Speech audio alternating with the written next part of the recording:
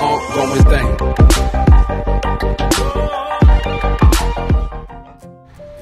Mathematics for Lesson 2. Place value and value of a digit in numbers up to 100,000. The objective of this lesson is to give the place value and value of a digit numbers up to 100,000. The materials needed are the place value chart and a set of numbers. Problem number 1.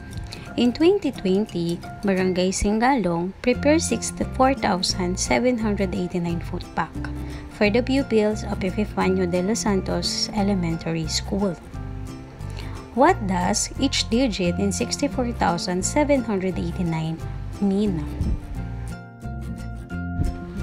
But before we're going to answer that question, get familiarized first to the place value chart. Place value chart is a chart that will help us in finding and comparing the place value of a digit.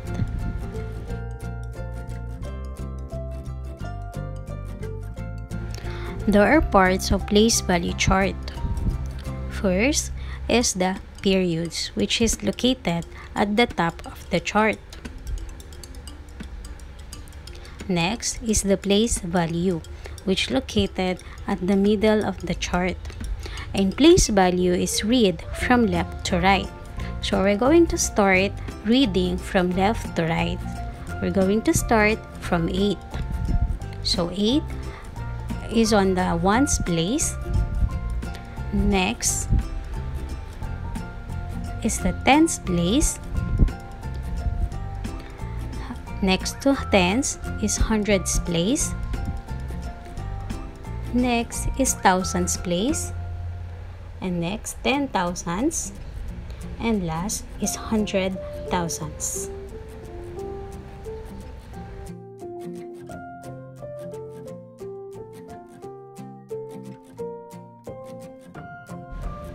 And the last part is the digits, which is located at the bottom of the chart. So let's answer the question, what does each digit in 64,789 mean? First, write the digits below. So I write the digits below 64,789 on the digit part. And let's find out the place value of each digit. So a while ago, place value is read from left to right. So we're going to start at 9. So 9 is the digit from the left. So we're going to start at 9. So 9 is at ones place. Next is 8. 8 is on the tens place. Next to 8 is 7. 7 is on the hundredth place. Next is 4. 4 is on the thousands place.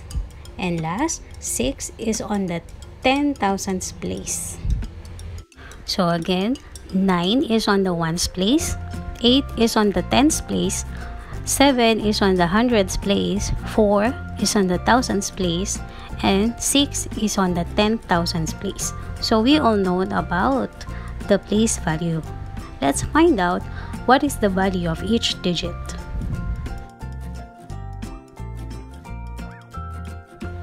How to find out the value of each digit?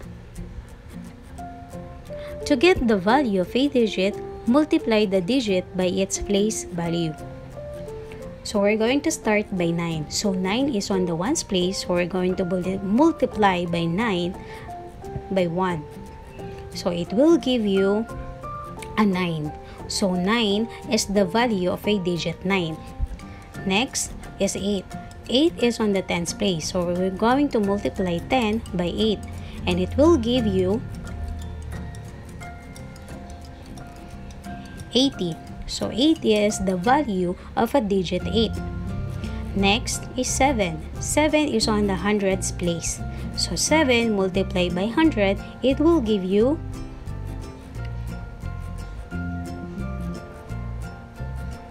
700. So 700 is the digit 7. Next is 4. 4 is on the thousands place. So we're going to multiply 4 by thousands. So it will give you a 4,000. 4,000 is the value of a digit 4. And last, 6 is on the tens thousands place. So we're going to multiply 10,000s by 6. And it will give you 60,000. So 60,000 is the value of the digit 6. So 9, 80, 700, 4,000, and 60,000 is the value of each digits. So let's go to problem number 2. In the number of 913,736, what is the place value and value of each digit? And again, we're going to use the place value chart. First, write the digits on the digit part. So I write 913,736. So let's find out the place value. So a while ago, place value is read from left to right. So we're going to start at 6. So 6 is at ones place. Next is tens. So 7 is on the hundreds place. 3 is on the thousands place. 1 is on the 10,000s place.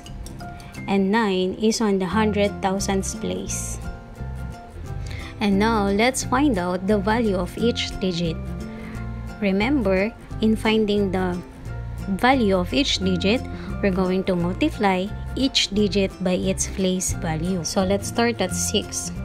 6 multiplied by 1. The answer is 6. Next, tens multiplied by 3. 30. Next, 7 multiplied by hundreds. 700. Next, thousands multiplied by 3. 3,000.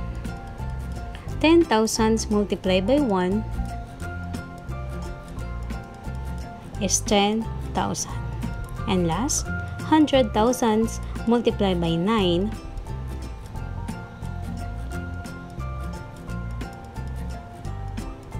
is 900,000.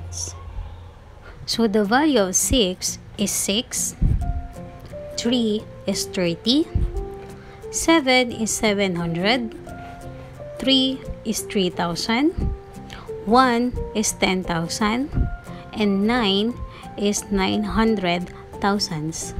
Don't forget, in identifying the place value in which the digits, it belongs to us ones, tens, hundreds, thousands, 10,000s, and 100,000s.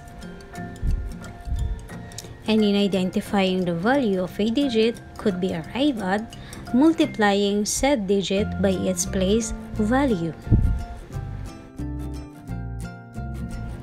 So try this.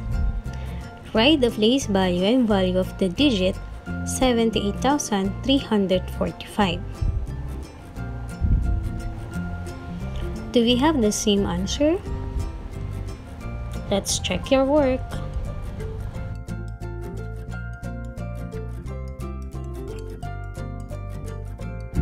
Good job! So I have more exercises for you. So write the place value and value of the following. Please pause for a moment. So let us check your work. Do we have the same answer?